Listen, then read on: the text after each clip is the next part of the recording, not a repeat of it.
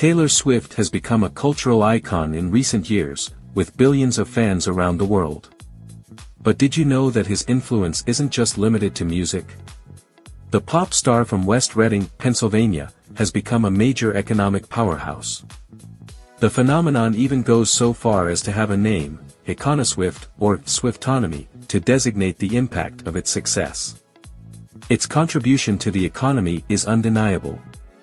In an article from October 2023, the Washington Post recognizes that the singer brings billions to the American economy.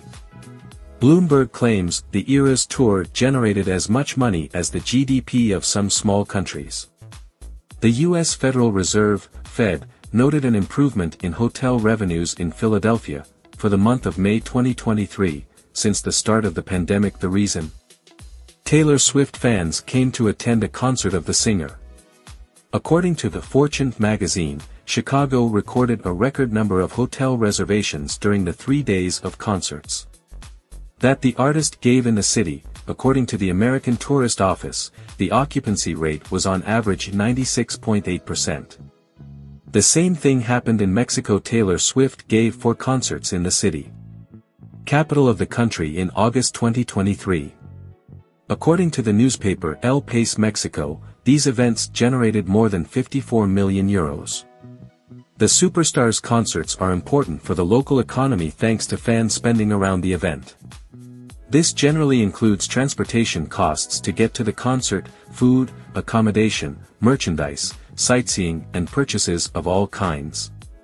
Indeed, according to the American Polling Institute QuestionPro, the singer's fans spend on average 1,190 euros for a concert. In the United States alone, tickets cost around the equivalent of 233 euros. The same platform estimates that the economic impact of the tour could reach 4.5 billion euros. This figure exceeds the GDP of around 50 small countries. Beyond the concerts, the concert film, Taylor Swift, The Eras Tour, directed by Sam Wrench, which retraces the artist's lucrative tour, will be available from March 15, 2024 on Disney Plus and has already dethroned the documentary, This Is It, by Michael Jackson, released in 2009. Revenues have already reached 239.36 million euros worldwide, according to Variety. This Is It brought in this same figure only in cinemas. Forbes estimates Taylor Swift's fortune at 1.01 billion euros. His net worth includes over 457 million euros from royalties and touring. The rest comes from his music catalog and around 114 million euros in real estate. In just 1 year, the singer is also one of the 100 most powerful women in the world established by Forbes.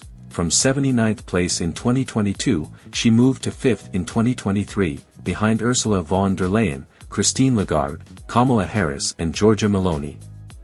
Taylor Swift is already an icon. Time magazine voted her the 2023 Woman of the Year, while People named her the most exciting person alive. The Taylor Swift phenomenon is starting to be studied even in universities. As explained by the Spanish newspaper El País, in Europe, a professor from the University of Ghent, Belgium, explores in her courses the relationship between the singer's hits and the classics of English literature between the 9th and the 19th century. Harvard, one of the most prestigious universities in the world, also offers a course on the singer, which traces Taylor Swift's lyrics and analyzes their impact on culture and society.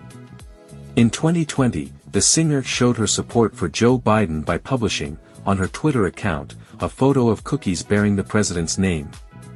Given her immense influence, Republicans fear that she will publicly support the Democrat and once again mobilize the vote.